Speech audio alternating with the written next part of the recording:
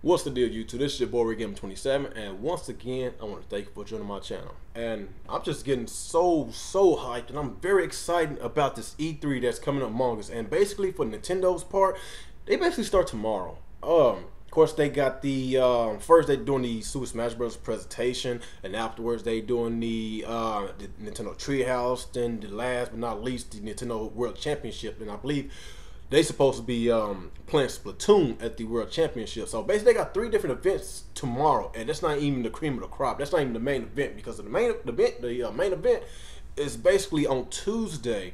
The digital event, I believe, is supposed to start at 9 a.m. Pacific time, whatever.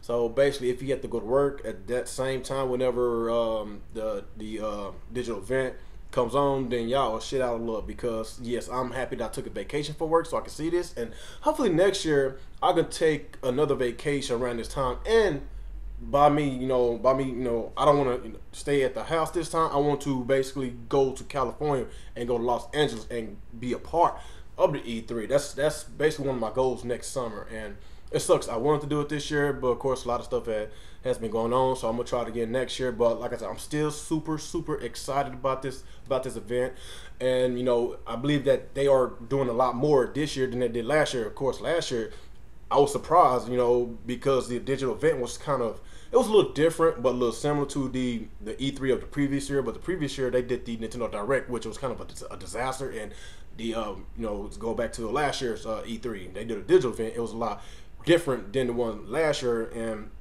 they did the robot chicken little sketch, and it was pretty funny. And I like how they did it. I like how they orchestrated the whole entire E3, their digital event, the treehouse and all that. And actually the treehouse was basically a surprise, because it was basically a success, because I guess they didn't think that a lot of people was gonna watch their streaming, and they had a handful of people that watched, like hundreds of thousands of people, and they're gonna do it again this year. So they're gonna do the treehouse tomorrow. They're gonna do it again from June 16th through June 18th.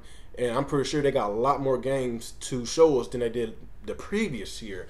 So basically, tomorrow they got three things. They got like I say, the Smash Brothers event. Of course they got the Nintendo Treehouse, then the Nintendo World Championship, and I'm super excited about this. And with the news with the Nintendo is doing more collaboration with third parties, according to a rep from Nintendo of Canada, a lot more third-party games, and that's very super exciting news, especially with the Legend of Zelda for the Wii U has been delayed until next year. And I think that the Legend of Zelda for the Wii U is going to be basically a multiplayer between the Wii U and the new Nintendo system, the NX. That's what I'm thinking. Y'all might have your own your own thoughts about it, but like I said, I'm just very excited. And y'all just let me know how y'all feel about Nintendo's events. That's basically their E3 starts tomorrow.